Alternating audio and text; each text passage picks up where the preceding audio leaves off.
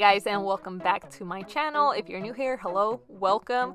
I hope you all had a Merry Christmas and are looking forward to this new year. I know I am, first of all, because we recently moved into this new house and we have a lot of projects planned that hopefully will happen in 2021. One of them being the makeover of our master bedroom, because this is the very first time ever that we have big enough of a master bedroom size to where we can accommodate a king size bed and all the furniture that goes with it.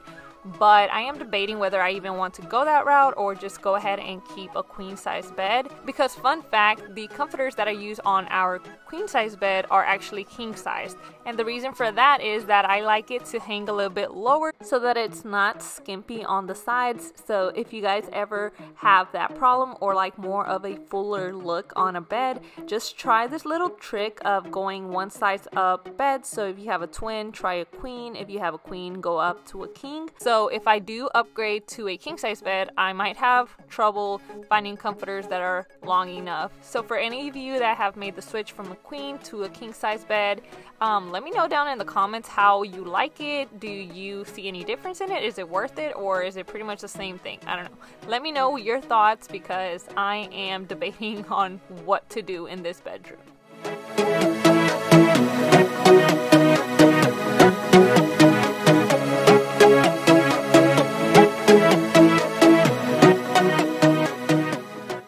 Now moving into the kitchen, I am first going to start off by unloading the dishwasher because it still had dishes left in it from the previous night. So before I can get any of the dirty dishes in there, I have to unload it. And then I will continue cleaning the kitchen as usual, cleaning out the sink, cleaning the countertops. I'm also going to be wiping down the cabinets. So let's go ahead and get started in the kitchen. You know that I'm the queen of overthinking. It's like we're done before we even started. So if this is the end now, baby, know that I gave it my all. I believe in us, I won't give up on you. I will be holding on for life. Hope you believe in us, please don't give up on me. At least give me a try.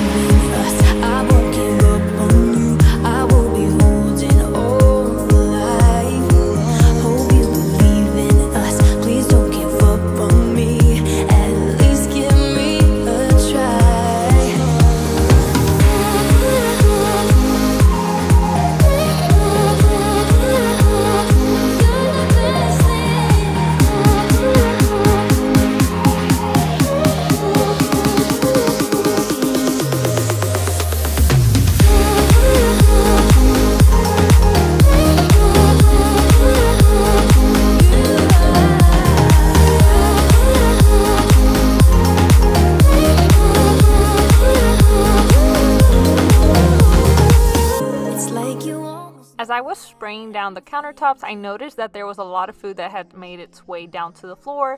Obviously, my son is in the stage where he throws down a lot of food, and this wasn't even as bad as it can get. So I just went and grabbed my broom and dustpan to clean that off, because I don't like to go over like wet food with the vacuum unless it's like crackers or something that is dry, because I don't want to ruin it. So yeah, that's what I'm just cleaning up here so that I can actually step on this area to wipe down the countertops.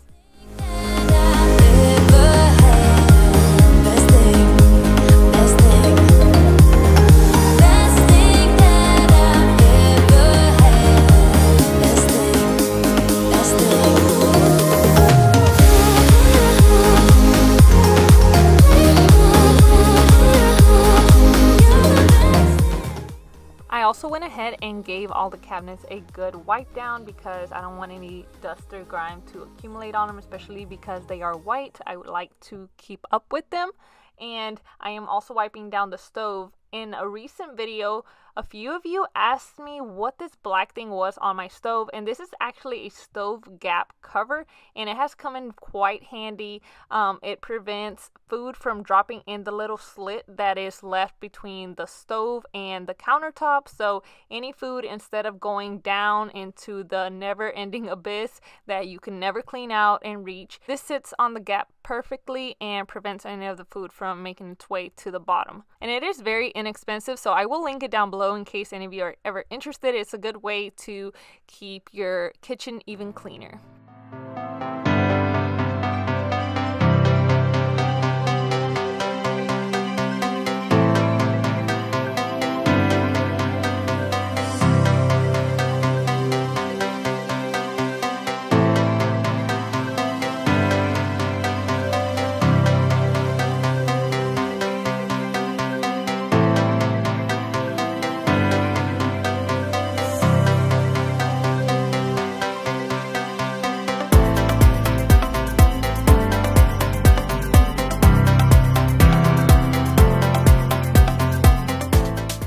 If you guys watched my move-in video, you might recall that I mentioned I was skeptical about my fridge not making it through the move. And here we are a few weeks later, and it's already giving us problems. The freezer section has started to frost up. I've been keeping it clean and then trying various different methods to figure out what the problem is and see if we can resolve it without having to buy a brand new fridge. But it looks like we might just have to cave in and replace our fridge, because since the recording of this video, it also has started beeping in the refrigerator section. It's just not holding up the temperature that it should. So the last thing I would want to deal with is the refrigerator starting to leak water out or something and then just ruin our brand new cabinet. So if you guys have any suggestions on a very good fridge, leave them down below. I'm also questioning whether I should stick with the side-by-side refrigerator like we have now, or if to get one of those French door refrigerators, the ones that have the doors on top and then like drawers towards the bottom for the freezer section. So let me know down in the comments which type of refrigerator you have. Do you have the side-by-side or the French door, and do you like it, or what do you not like about it? Because this is the only refrigerator I've ever had, and growing up we've only had side-by-side, so I really don't know, and I would greatly appreciate any input.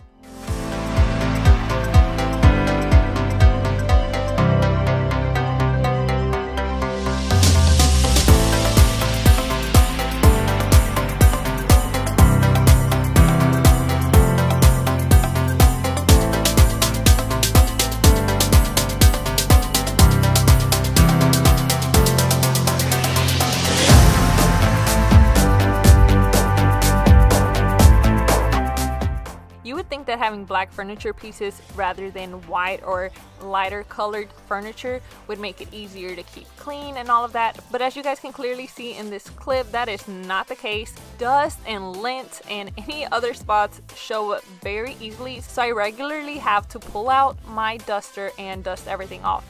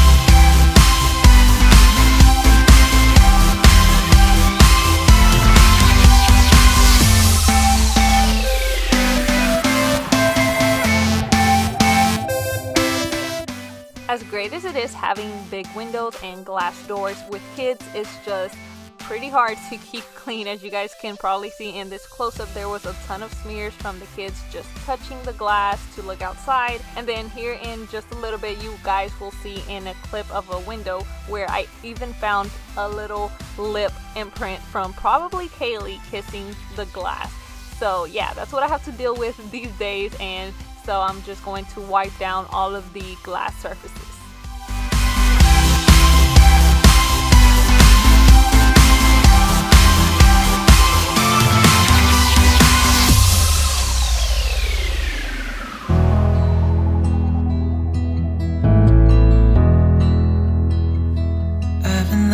For too long, I don't know what else to do.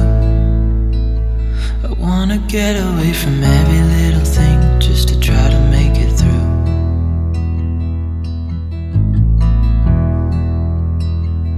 I've been thinking about my options, every detail in my head, but it doesn't really matter, nothing matters, so I cry instead.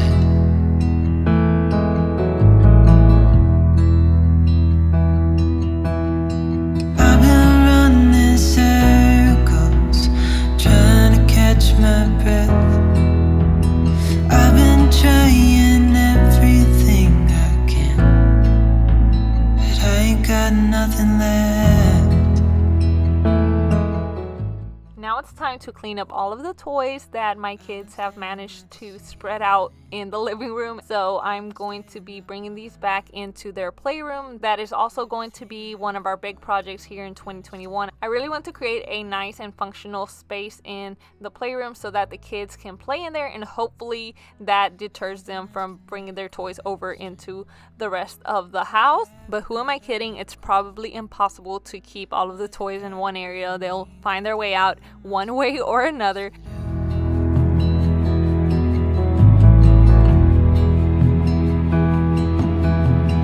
I've been running circles, trying to catch my breath. I've been trying everything I can, but I ain't got nothing left.